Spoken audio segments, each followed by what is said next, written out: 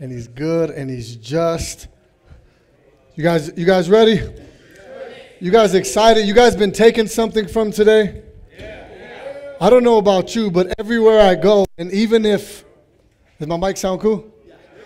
Even if I'm the one that's going to be speaking, one of my prayers is, Lord, I come with expectations. Like I come to hear a word from myself too, not just coming and expecting just to give, but also to receive. And I felt like the Lord spoke to me through all the 3 pastors that went up so far. And gave me something personally to be able to take home. So my name is Lewis. I'm a lead servant at Chester Avenue Community Church in Bakersfield.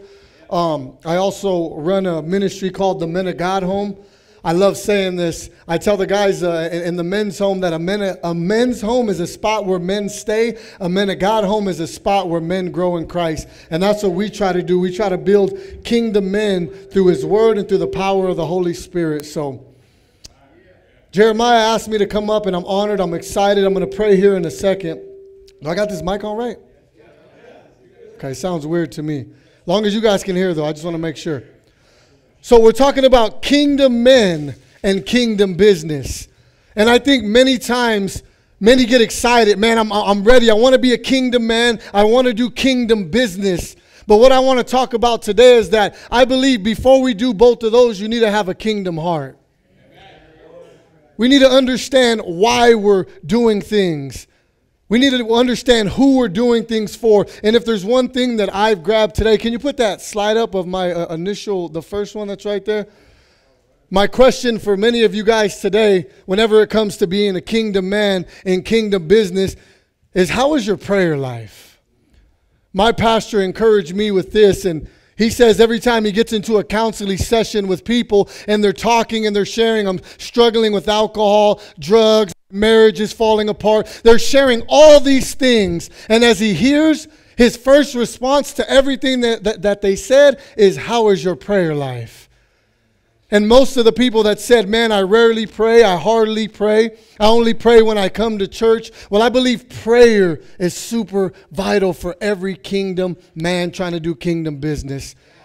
If you're not praying, you're straying.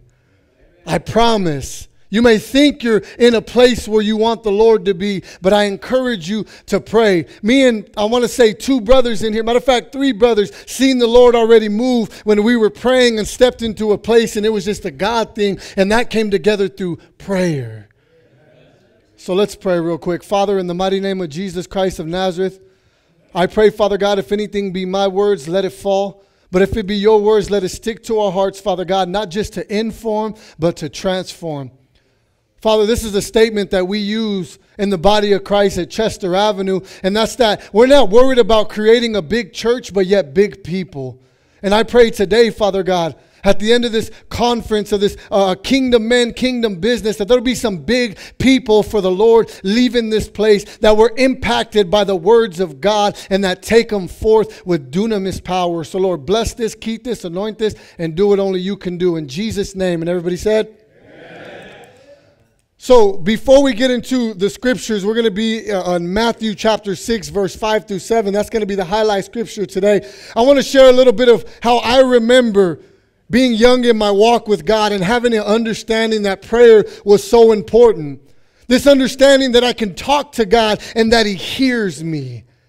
I think that's something that kingdom men on kingdom business sometimes don't believe. That we talk to God and that's good, but we don't believe that he actually hears us. I remember seeing believers pray long and powerful prayers, and I was moved and encouraged by that, and I wanted that same heart to do the same. I also learned early on that it wasn't the public prayers, meaning in front of people, that carried the most weight. And I learned that early. Because I remember seeing people pray long. It was kind of intimidating. Like, man, I want to pray like them. And I can't pray after this person done pray because I don't know how to pray. But I learned that it wasn't just the public prayers, meaning in front of people that carried the weight. But I've seen God move most in me and around me through this right here, this next slide. The prayers in my secret place with him and I alone. Where it was just me and God. It's just me and you, Lord. Just me and you in this place. Lord, I'm telling you, I'm not showing people that I want to be a kingdom man or I want to be about kingdom business. I'm not on TikTok, on Facebook, just saying, look, I'm a kingdom man about kingdom business. I'm saying, Lord, it's just me and you in this place. Church, are you guys hearing me? It doesn't matter how young you are in this place or how old you are in this place. We all need to be in the secret place. As a disciple of Jesus Christ who is doing Christian music and putting it out and traveling up and down California, going to different prisons, doing many things for the Lord, I need to make sure that I have a place for just me and God. Not in front of people, no one looking at me, a place where I can say, God, it's just me and you, a place to challenge my relationship with the Father. And I did that for myself. I didn't need nobody to tell me. I needed to make sure, Lord, am I doing everything that I'm doing as a kingdom man on kingdom business for you, or am I doing it because I'm looking for your clap? I want people to remember my name. I tell a lot of people at Chester Avenue, I wish that I can grab your guys' hands and stand before God and say, they're with me. They're with me. These people are with me, but we're all going to stand before God one day alone. But I needed that place where I could say, God, this is why I didn't want gum in my mouth. I knew it was going to come out. Let me tuck it up here. But this place where it's just me and God, no one's looking. The next slide says that where it's just me and you, just me and God. It's such an important spot. And it's so interesting because Pastor Adam started it off this morning, and little did he know, he was talking about the heart posture. And I said, man, Lord, thank you for confirming my message. And that's the way I see the Lord moving in my life personally.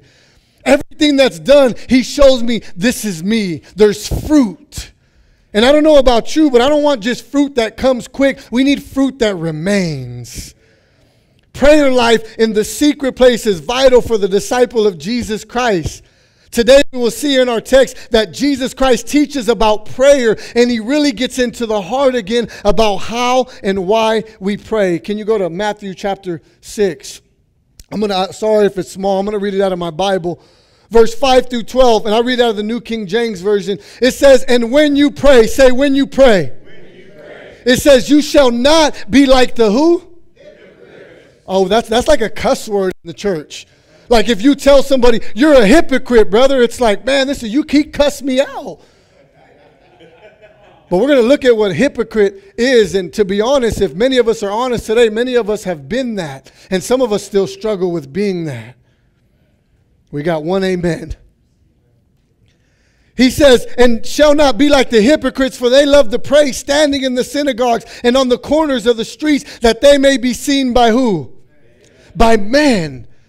Kingdom men in kingdom business understand that it's not about us. It's a sacrifice. Just like Pastor said, we got all these people coming from these different areas. It's a sacrifice. I didn't come here to put my name on the map, who I am, my church, my things. But just like Pastor's vision, kingdom business coming together to lift up the only name, which is Jesus. It says, as surely I say to you, they have their reward. But when you pray, say when you pray. It says, go into your room, and when you have shut your door. I love that emphasis because that's something that I do personally when I go to my secret place. Father, this is exactly what you said to do. I come in and I shut my door in my secret place. He says, pray to your Father which is in the secret, and your Father who sees in secret will reward you what? That's so powerful. And it says that when you pray, do not use vain repetition as the heathens do, for they think that they will be heard for their many words. Therefore, do not be like them, for your Father knows the things that you need before you ask him. In this manner, therefore, pray. And that's when we get into our Father who art in heaven, hallowed be thy name. Jesus begins with when you pray, don't be like the hypocrites who love to pray to be seen by men. Understand this, even as a disciple, a preacher, we can create an audience who looks to us. We can. But the goal is to point them back to the Father, not to pray to be seen by men or to have praises by men. Can I get just one amen? That it's not about me, Lord, it's about you. But here's my question. What's the heart behind what we do? I strongly believe that Jesus, when he was rebuking the Pharisees and the Sadducees, he didn't care about their works. They appeared that they were doing the good things. He says, why are you doing them? What is your heart behind what you're doing? Many of these Sadducees and these Pharisees and these people in this time, especially the religious leaders, they wanted to be seen as holy, and public prayer was a way to get attention. But Jesus saw through their what? He saw through their, no, you go to the next one. He saw through their selfish, righteous acts. He saw through their look at me attitude. And I'm going to keep it real. In the beginning of my walk, I couldn't answer the Lord of why I was doing something. I couldn't say, God, I'm doing this music for you. I couldn't say, God, I'm preaching and I'm on the pulpit for you. I'm doing these outreaches for you, because I really didn't know. Because deep inside, I really wanted to do it for me. But then I came to realize it ain't about me. I can't save nobody. My testimony can't save nobody. It's only the finished and completed work of Jesus Christ of Nazareth on the cross, crucified, raising on the third day. Amen? They had a selfish, righteous act, the look at me attitude, and holy am I. It kind of reminds me of the world today, doing kind deeds all over social media to be seen by men of how godly they are. But remember this on this next slide, and that's that God sees the heart behind the stuff that we do. This is why many times all you do is get a couple likes on Facebook or a couple of claps. And I don't know if some of you older guys struggle with that. You're like, bro, I don't even got Facebook. That TikTok, what is that TikTok stuff? Can I get an amen? You ain't got none of that TikTok? Okay. You might want to get a TikTok. It is a good platform for ministry, 100% for sure.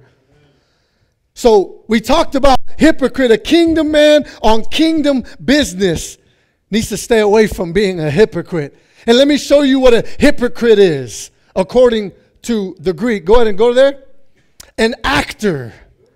That's what a hypocrite is. It's an actor.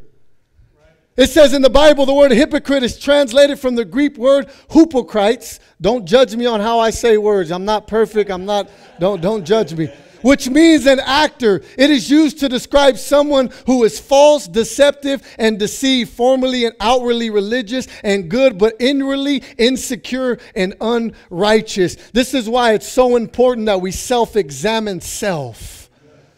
God, I don't want to think I'm a kingdom man on kingdom business because I'm doing kingdom works. God, I need a kingdom heart. I need a kingdom mind. My mind needs to be Romans 12. You guys know what Romans 12 is, right? Don't become conformed, but yet transformed by the renewing of our mind. The hypocrite may come to deceive himself as well as others, but the hypocrite's hope shall perish. Hypocrisy may involve a failure to discern spiritual truth or even a willful blindness to a spiritual matter. Some of us know, and even when here's something that I've learned in my time, I don't look like your normal pastor, just like Pastor Jeremiah. So when I come up and people see me with the chain and some earrings and some Nikes, and they're like, bro, you're the one speaking?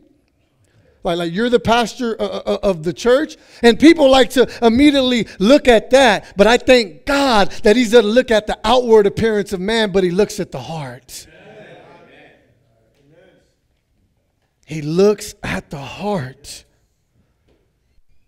I'm going to make sure it's 2:28, 2:35, because I know we went a little over. I'm going to shut it down. You guys give me 10 minutes. You guys awake? God is good. Amen. Jesus tells them to stop being actors who know how to play the part for the glory of their own. This Greek word brings light to actors. Here's what they do. They put on this mask that had an and you guys go look this up yourself. They put on this mask that had this exaggerated face. That's what an actor was. And they were playing the part.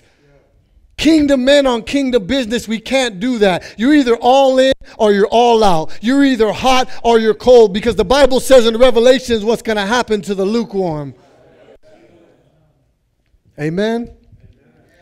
Jesus brings light when we understand hypocrite in being actors. Actors perform for the audience. They do it for the applauses of men, even for the money. Jesus here says, don't be like that. For if we do, here's your reward. That next slide, please. There it is. Praise God. My heart is that you would leave transformed, saying, you know what, God, I got a new perspective on something. You know what, God, I'm going to leave. Even if I feel like I know everything that was said, I'm going to challenge myself to relook at if I really do. Constantly examine ourselves. And Jesus came. It's interesting because the Pharisees and the Sadducees, they thought they were kingdom men on kingdom business. They really did. But they confessed with their mouths, just like many of us do, but yet our hearts are far from the Lord. And you know what's interesting is that I judge actions righteously with the Word of God. But many times, the greatest person that knows what's going on in your heart is two people. That's Yahweh and it's you. And I don't know about you, but I don't want to be fake. I don't want to be that actor that puts on the mask. I want, when I go home, I'm genuinely spending time with the Lord. I'm genuinely telling my kids we're staying away from these movies. We're not celebrating these certain things. We're not doing this. I'm standing firm even when no one is looking. It's not just in front of man for the applaud. We only got a couple amens. And amen just means so be it. That's what it means to me. So be it. So they were guilty of the prayer. And here's the two things that they were guilty of. The vain glory and the vain repetition. Something to know is that Jesus doesn't forbid all repetition in prayer, just the thoughtfulness and the ones that are not sincere. It's vain repetition. It's this. Go to the next slide. It's mostly words and no meaning, all lips, no mind or heart. It's just words coming out of the mouth. They just sound good. I asked the Lord from the inner depths. David said that when Psalms 51, Lord, search me. He says, purge me, wash me.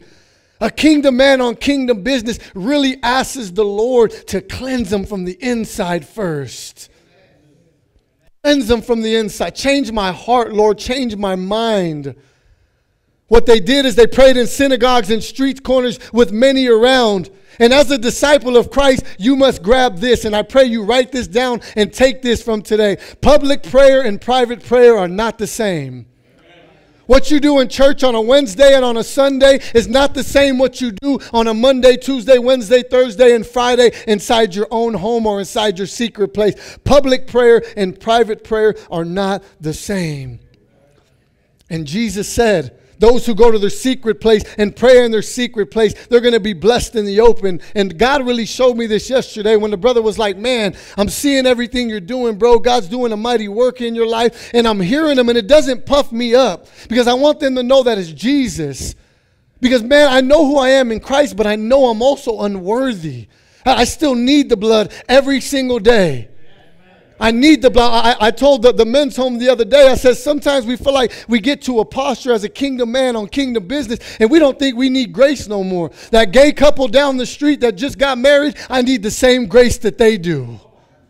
Oh, we didn't get too many amens on that. I need their same grace, that same mercy, that same love. I need that. Jesus says, but you, say but you. When you pray, go to your secret place. He says, church, the secret place. There's an importance on the emphasis secret. If it's a secret place, that means that no one knows. Did you get that? Because I think we think it's a mystery. Where's this secret place at? It's a place where no one knows. It's just you and God. It's a place of privacy. It's a place of hiding. It's a place of intimacy. Can I get real just for a second? The Bible says intimacy is an important part of marriage, right? Intimacy is important. Remember that marriage, when married couples, they got intimate. And we have this intimacy with God. They don't do it in public when they get intimate, do they? You don't just see, can I get real? There's no, I'm not going to, you don't just see people randomly having sex out here, do you? No. Married couples do that in private, and there's a purpose because they're getting intimate. Can I tell you, I have that intimate time with the Lord, and you need it too. Come on, that intimate time. I don't know if you got that. Once again, they don't do it in public or in front or around others. There's a place for you and your partner, a private place for your intimacy, and church with God, I believe it's the same.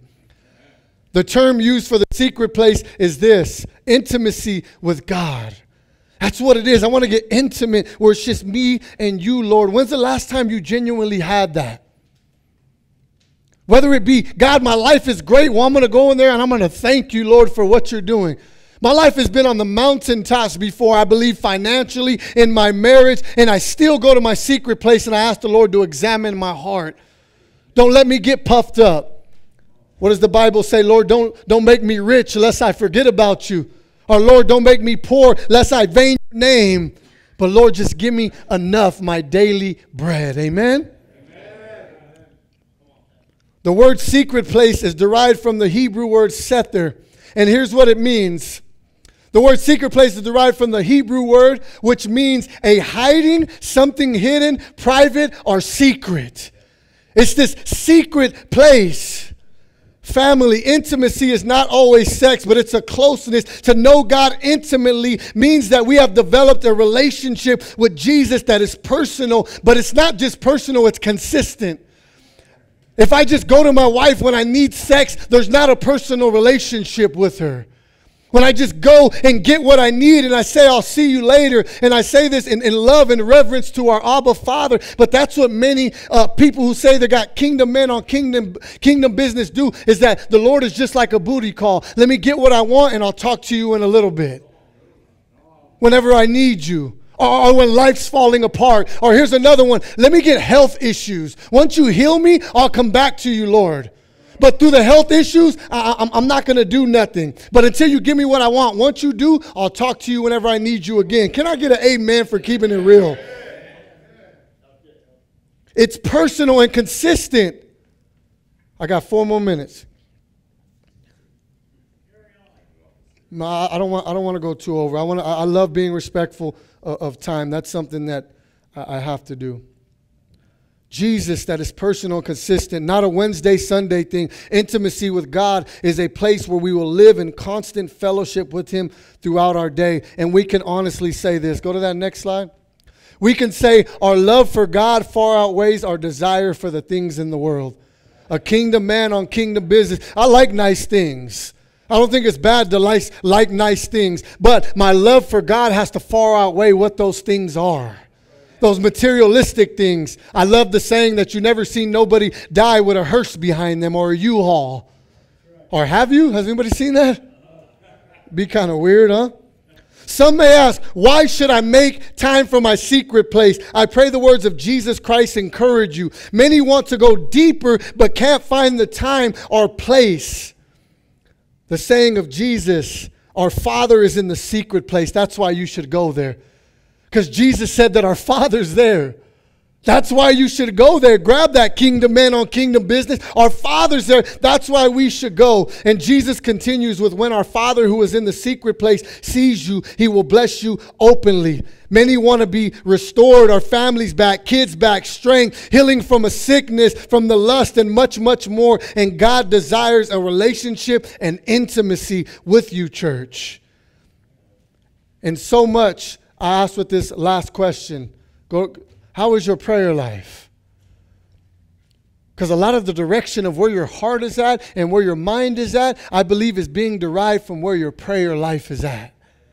If you're moving in anger and lies and all this trickery of the mind, it's because maybe we're not praying, trusting, believing, and then acting.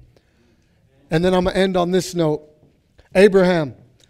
This builds kingdom men for kingdom business. Abraham's example of a relationship with God. Here's something that he did. He didn't say he believed his God only. He knew his God. I told the church the other day something. I said, you need to stop believing. Everybody stop believing in here. And you need to start knowing.